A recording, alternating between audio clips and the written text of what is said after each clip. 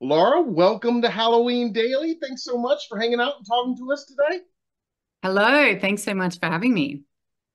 Well, I love Late Night with the Devil. We've been talking a lot about it here at Halloween Daily News, and it feels like everybody's talking a lot about it right now as we're recording this. It's in theaters here in the States. It's opening in Australia tomorrow, I believe, and it's about to start streaming on Shudder next weekend. So it's a great time for this film. Everybody's talking about it. It's awesome. It's an amazing time for the film. It's so great to be part of something that is hitting the zeitgeist like this. I think Colin and Cam Cairns, the directors, have just done an amazing job, and I'm so happy for them. I'm happy for all of us. I think they really deserve it because they're fantastic, and yeah, it's super fun. And as you might imagine, I love the Halloween of it all. Of course, it Yeah, takes of place course. on Halloween night, and of course we love that part of it. And I've been lucky; we've had both your co-stars Ingrid and David here in the last few days, Oh, and great. they have very different relationships to the Halloween holiday itself. So I wanted to start with that, if it's all right, because we're always curious about the Halloween holiday, and of course Ingrid, growing up in Australia, where it's not exactly what it is here in the States, is very curious about it, but hasn't really celebrated much. Whereas David, on the other hand, much more like us on the other end of the spectrum. So So into it. where do you land on Halloween, the holiday itself, and do you celebrate? What's it all mean to you? Yeah, it's cool to have the three of us. I would say being Australian and yeah, I would probably fall more in Ingrid's camp. I'm kind of surprised though, because I think that I can see a change happening in the like this new generation because she's a teenager. I would have thought that maybe she was more like totally into Halloween. So that's kind of interesting. When I was growing up, the thing I remember is like, I don't even think it's my parents who said this, but it was just this, oh no, in America, they do trick or treat and people put razor blades in apples. Yeah, Have you yeah. heard, like, we were like, oh yeah, don't go and knock on people's doors because. So that's kind of the memory that sticks out for me. I don't remember anyone really doing trick or treat except for maybe like four households would get together and those kids can go to those four doors. It was Right. kind of like that. But I was in my hometown last Halloween and my nieces were they were doing it and they were super into it. And then I went down to like the little playground area that I used to play in, and there was a whole festival. There were pumpkins Oh, and cool. it was a thing. So I Yeah. thought maybe Ingrid would be like, oh yeah, but Yeah, yeah. She said she has some friends that has done hmm, the trick or treating and stuff, but she's definitely wants to get into it more. And so I think maybe making this movie and talking to us maybe has inspired her to get into it more. But that's very cool to hear that when you went home that they'd stepped it up a little bit this by now. yeah, no, they have for sure. Not And like I've been in LA once and I was like, oh, right, this is next level. This is really, really next level. So right, it was not like that. But they were right. trying. They were having a go. It was fun. And you mentioned that the razor blade scares and all. Yeah, I mean, I remember being a kid hearing. We didn't hear too much about it because I was so young, but in research, it being such a scare in the 70s and 80s. And I don't know how much of it was actually turned out to be true, but it was kind of like this scare that everybody had for So a it little was a while there. thing that you heard about. It was a thing. I think Think it was a wives' tale or an urban I legend? think it was more stories than Yeah. actual occurrences, but there was like one, and then all of a sudden it was like everybody was scared it was gonna happen or had happened in their town. Um, Yes. And so also so the other thing was we would hear about like if you didn't have treats, you get rotten eggs on your house or toilet paper. So everyone was yes, like, "Look, we'll just put something out just in case." yes, there's definitely some of that, some trickery there, and but yeah, in our neighborhoods, they keep it pretty well behaved these days at least. But yeah, there's been elements of that for sure. So that's very interesting. Now, do you celebrate now as an adult at all? Do you do anything for Halloween? Not really, Yeah, no. It was fun, like going with the kids to sort of sure. do it and like maybe have a little bit of candy. Or as we call them lollies. Have you heard that? Lolly? We don't really say candy or sweets. We say, can I have a lolly? Okay. Yeah. Okay. Yeah. No, Yeah. well, I mean, I hear that. I think of a lollipop over here, like a Yeah. But we stuffed kind of, rabbit, it's but an all all-inclusive encompassing. the Okay. lollies. Yeah. Very interesting. Yeah.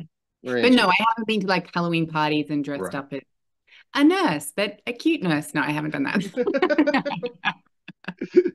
Well, there's still time. There's still time. That's Um, right. and with us, every day is Halloween anyway. So, and I love that we're talking about a Halloween movie, and it's April on the calendar, and it's just awesome for us Yeah, anyway. we're ahead of the game here. Definitely, definitely. So, when did you know that you wanted to act? Was this something early on that you had a passion for, or when did you realize this was where you wanted to go? Yeah, whenever people ask me this question, I can kind of never quite put my finger on it because I just remember always wanting to do drama. But I grew up in Canberra, which is the capital of Australia, but it's not where there's any entertainment industry. And it wasn't like there was Instagram and, so I couldn't see it so easily about how you would be part of it. But theatre, there was theatre, and I would go up to Sydney and I would see plays at the Sydney Theatre Company and stuff. My dad would take me up there. So I always wanted to be part of drama class, and I did a lot of theatre. I had an amazing theatre program in high school. Um, I do remember I saw a play, like an amateur play, when I was about 5, like really young, and I was just absolutely, I was, I was gobsmacked, and I went out and kept talking to everybody I met about the play, like they knew what I was talking about, like it was this kind of, you know, omnipresent thing that had happened to everybody. So Yeah. maybe it was then. I don't really know, but early on, yeah. But it Yeah. wasn't until I was doing theater that I started to go, oh, maybe I could be in film and television as well. That seemed like more elusive somehow. Hmm. Yeah. So let's move into late night. I mean, this Yeah. movie, like I said, it's definitely having a moment now, and it's been a fun. We've been covering it since we first learned about it last year, right around its festival premieres, and it started getting these great reviews, and then Hmm. it's just climbed and climbed, and it was word of mouth on the festival circuit, and then Stephen King tweeted about it, and So and then the trailer came out, and it looked great, and now it's out, and everybody's loving it. What was your first involvement with it, and how did you first become attached to this project? so it was 2 years ago, almost winter in Australia. So yeah, it's coming up to 2 years ago that they shot it. And I was actually initially going to play Madeline, Okay. Minnie, the wife. Hmm. And I read the script and I just thought it leapt off the page. I thought it was fantastic. I was really into it. And so I was um, going to play that role. And then something happened with the actor really soon before we filmed. And so they called me up and said, do you want to play June? And I remember being like, I think I can. That's a lot of lines in a very short amount of time. But I was obviously, of course, I would love to. I remember when I read the script thinking that was a fantastic role. Yeah. So yeah, it was kind of like I was part of it. And then I jumped on uh, to play June. I maybe had a week, but then I remember I got COVID, so I couldn't be part of any of the rehearsals. Um, I was on Zoom doing the table read and meeting David and the directors on Zoom. And it wasn't until I think I had like a little fitting the day before I filmed, but my first day on set was like meeting everybody, which is kind of good because I would have, felt out like a fish out of water as June. She's not from Yeah. that world. She's not a talk show host. She doesn't know, she's very much coming into this world. Hmm. And I got to spend some time with Ingrid on Zoom, kind of building that relationship. And David as well, because we do have a prior relationship that we did Hmm. want to kind of flesh out a little bit. But Ingrid, I guess, our relationship was the one that had a significant backstory that we really wanted to kind of, yeah, work on before we met. So that's kind of how it all came about. Wow, that's very interesting. That yeah, you found out kind of at the last minute that you're going to be stepping into. I mean, because Minnie is a pivotal role, but yeah, June is such a big part of this story, and for the audience that maybe hasn't seen it yet, and how would you describe the character of June? So June plays a parapsychologist who's been working with um, Ingrid's character, Lily, for a few years since she was rescued from this satanic cult of Abraxas, in a very dramatic, fiery sort of showdown. And she believes that Lily is possessed by, if not the devil, a minor deity, some sort of a demon. And she's written a book called Conversations with the Devil about, this phenomena that's occurred in her life and to Lily, and something she feels is that, going to really once and for all prove the skeptics wrong, that there is such a thing as demons and the devil and possession is real. So she's met Jack Delroy, played by the amazing David Dismalshin, in the film, and he's the host of a late night talk show called Night Owls, and he's trying to claw back the ratings. He's the show's not doing the best that it could, so he's doing this Halloween special where he wants to have like a live exorcism performed on stage. So June, that's how she finds herself in this position with her young charge Lily, on this fateful night. And it is a fateful night, and A I fateful love night. I love the structure of the film too, being set on this show, and it's the 5 segments of the show essentially, and each segment kind of ramps up a little bit more, and you meet these other characters. Um, but June is such an interesting character because she's there, she's written this book, so there is the commercial aspect, and like you said, she's got this relationship with Jack, but she obviously cares for Lily. She's there to help this young girl. And I love hearing that you guys did kind of work ahead of time to deepen the bond a little bit with you and Ingrid, I mean. Um, Yeah. because I like that whole part of it, that it's not your typical, doctor where she's just cashing in on, let's take her on this show. She definitely, had some real pathos for the character. I think that's one of the things that drew me to the character. Yeah. And I think it also kind of built them as we were filming. It sort of started to take shape. Was that relationship, that very maternal instinct that she has for Lily. I feel like we kind of really fleshed that out together. And I liked the real push and pull for June between wanting commercial success and kind of wanting to kind of have her book sell. And in a way, she's kind of made a bit of a pact with the devil, the way that Jack has, Yeah. like, and I think for her, though, she's realizing as the night draws on that maybe actually her care and her like concern for the well-being of this girl that is now like a daughter to her is more important than any of that. And so she's sort of in it, and then really starting to second guess that. And she sort of needs Jack to be on board with her, but he's full steam ahead. And she's starting to, I felt like at the start of the film, maybe because it's alluded to, they've had something, maybe she's thinking this can be something with him. And definitely through the film, she kind of starts to see him more clearly and realize that she doesn't want to be a part of that, and she doesn't want to risk Lily's life. And that's actually the thing that's most important for her. So that was kind of I guess, that pathos. That was what I found really interesting, playing with that. And also the persona that she has when she's on camera, on a talk show, and then getting to kind of find those moments where she's less sure of herself and starting to question it in the ad breaks. I mean, all of the characters, I think, the actors and in the writing had a great opportunity there to sort of have their public persona versus their private, truer self.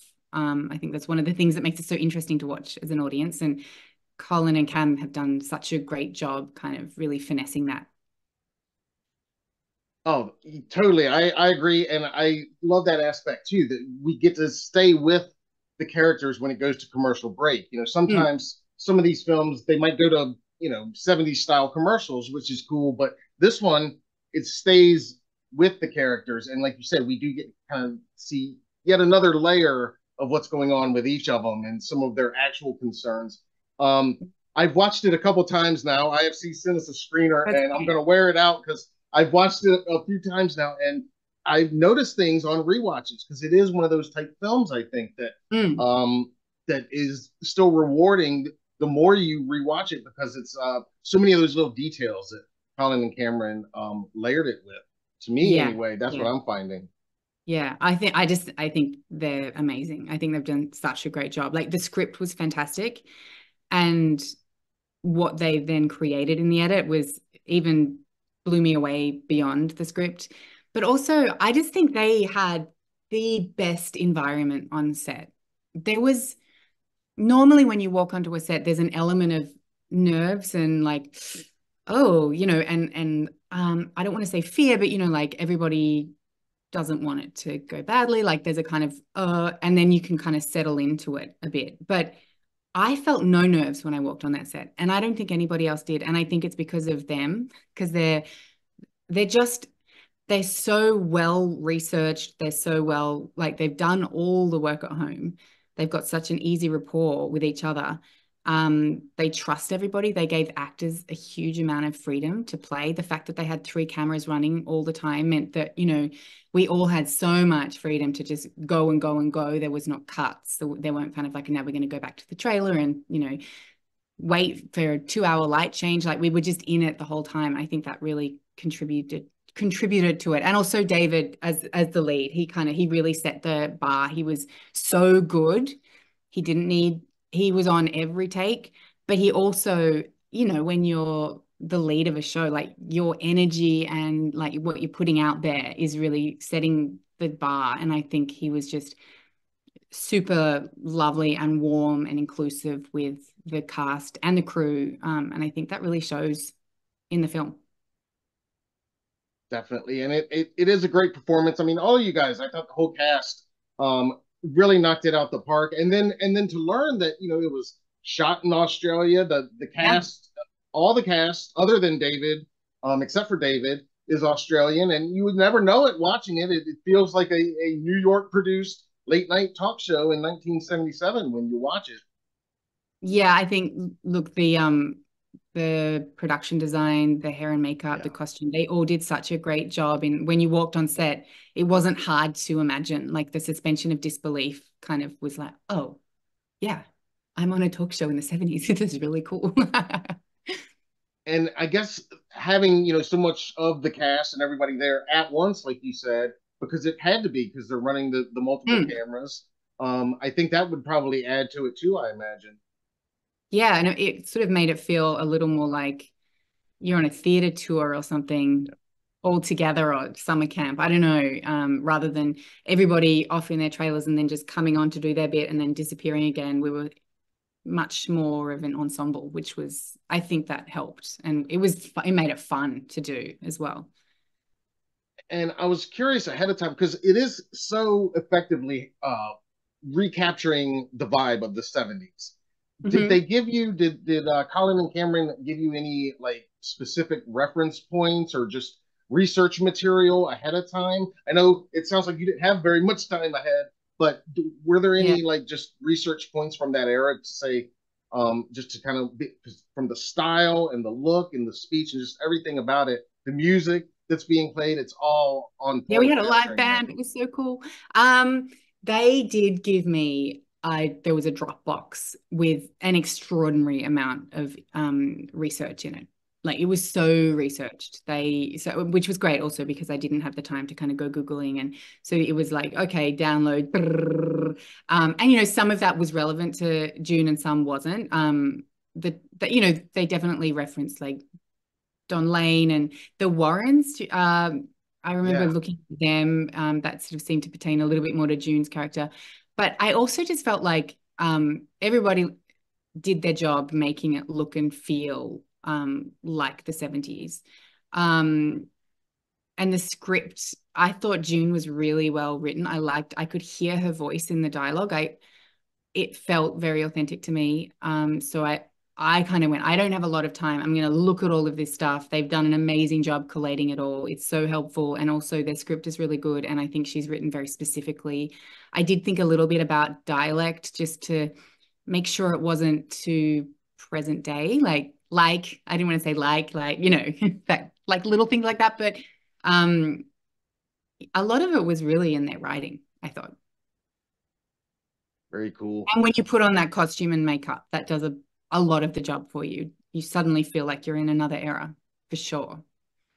I imagine so. And then walking out there, like you said, onto that set where it's basically a 1970s TV set, it sounds like, in Yeah, and actuality.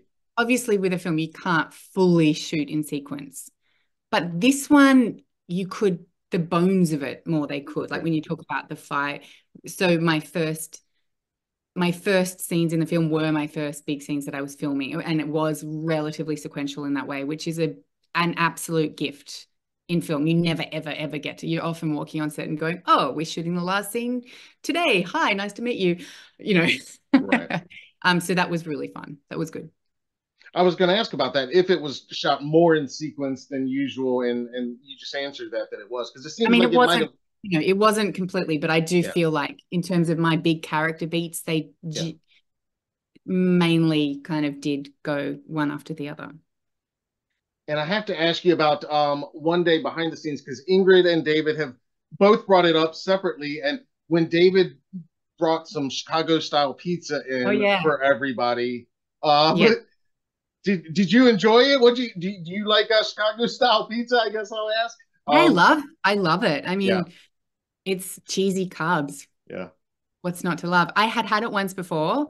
hmm, Um, because it's kind of like, for me, it's like a pie. They call it a pizza pie. yeah, And I was like, this is like more pie than pizza because we have it more like a thin crust. So right. it's a different experience to me from eating like pizza, but it's delicious. And it was such a, like, I remember in the makeup chair, I would like hear him kind of trying to figure it out and talking to someone about like, and I was like, what is, oh, and I think he thought it was a really good, approximation of Chicago pizza. Yeah. I He wish I said could remember the restaurant. I'd give them a shout out, but I can't.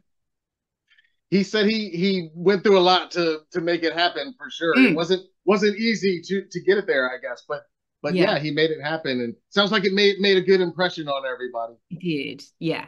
I think everybody was really touched. So Ingrid said that was her favorite memory from the set. What was your favorite memory from the set of Making Late Night with the Devil? Gosh, it was such an enjoyable experience. It's hard to, I mean, I'm trying to like spoiler alert. There's some, what do you call it? Practical, like I'm trying to talk about something that I don't want to give away. Like towards the end with Yeah. Lisa's character, Gus, Yes. there's some stuff that's happening like for real that I thought was amazing. And the fact that, when you've only got so many takes because they've like spent hours kind of setting something up, um, the electricity in the room when you know that they've only got two goes at this, um, is so fun and exciting and nerve-wracking that I really enjoyed that. And it just looked so cool. But I can't talk about it properly because I don't want to talk about it if someone hasn't seen it.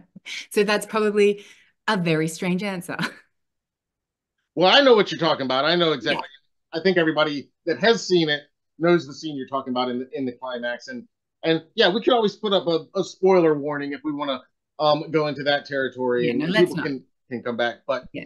But I know exactly what you're talking about, and yeah, that I know what you mean about the electricity, and I guess that kind of captures what it would have been like on that night in '77 on the show Yeah. as things are progressing to that point, not quite to that point, but right to almost to that level as well. Yeah.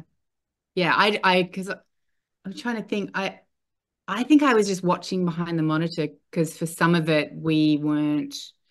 I just wanted to watch. I remember being like, I'm just gonna not go to the dressing room. I want to watch this. This is amazing. Yeah. And I just thought Reese was so great in the Yeah. he hadn't done a film before, I think. He who plays Gus, he's an improv guy, comedy guy.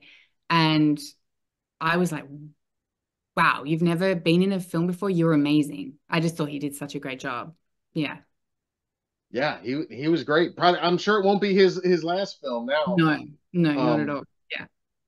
so what was your reaction when you finally saw the finished film for the first time? What was your own reaction to it? I took It took a long time for me to get to see the film because I kept being in the wrong country at the wrong time. Mm. Yeah. So I missed South by, I missed the Melbourne Film Festival. Um, and then I was back in Australia at the end of last year, and Matt, the beautiful producer, and the directors, they were like, let's do a little screening. So I got to see it in Melbourne in this beautiful little cinema that I'd never been to, that was like an old gas station that has been turned into a cinema of like, I think you can maybe put 50 people in there. And it was so much fun to watch it with an audience for the first time. Sometimes you get a screener or you're just like in ADR getting most of it and kind of, and it's not, but that was really fun. And I felt really proud to be part of it. I thought, gosh, they've really nailed the brief and then some. And then I got to see it in New York last month at IFC. And that was like a Q&A screening that I did with David, but with people. It was a sneak peek screening, but people had bought tickets, so they wanted to be there, and they were all horror fans. And that was amazing because the gasps and the laughs and the like Twitters that went out around the audience, I was like, oh, like watching it with 50 people from Melbourne who were like friends and family and people in the industry, they really they loved it. But then this was a next level kind of communal experience that I hadn't really experienced before. And it was really fun. It was really fun to feel, because I feel like this is made for the audience, and to see it on a big screen these days is rare. Like everything is on streaming, and I think it's going to be amazing on streaming, by the way, but it is a treat to see it in a full theater with people who are like-minded and really appreciated the genre and so much of it. And yeah, that kind of was next level. Yeah, and its success has kind of been next level. I mean, IFC, it's been their biggest theatrical release yet, it sounds like. And the reaction both from critics and just from audiences, it sounds like it's been pretty unanimously positive from what I'm hearing anyway. Yeah, So it seems pretty spectacular. Yeah, I think everybody who's a part of it feels really like lucky and grateful. And yeah, I'm so happy for Colin and Cam particularly, because it's came out of their brains and they made it happen and they worked on it for years, and they've just done a wonderful job. they definitely did. And like I said, all you guys did a great job in just Thank you. capturing the whole vibe and everything. Um, what are there any upcoming projects that we can look forward to seeing you in that you could talk about or plug? Yeah, so I have a TV series that is launching this summer on June 16th on MGM Plus, called Hotel Cocaine, which incidentally is also set in the late 70s. So I'm being typecast, guys. It's set in Miami, and it's going to be great. I'm really excited about it. So that's on MGM Plus. Okay, and you said that's coming out this summer. June 16th. Yeah. Very cool. Well, I'll definitely be looking for you in that, and I'm sure our audience will be looking forward to watching that as well. Awesome. Thank you so much. And again, if people have not seen Late Night with the Devil, I can't recommend it high enough. Like I said, I've watched it a couple times now, and I love it. And this has been awesome, just hanging out and getting to know more about you and Yes. where you're coming from with all this. I think June is like I said, just a fascinating character in the middle of all this craziness of this Halloween night episode of Night Owls. Thank you so much. I really appreciate that. Well, this has been great. And every day's Halloween for us, and we always hate to say goodbye, but instead, that's why we just say Happy Halloween. Happy Halloween.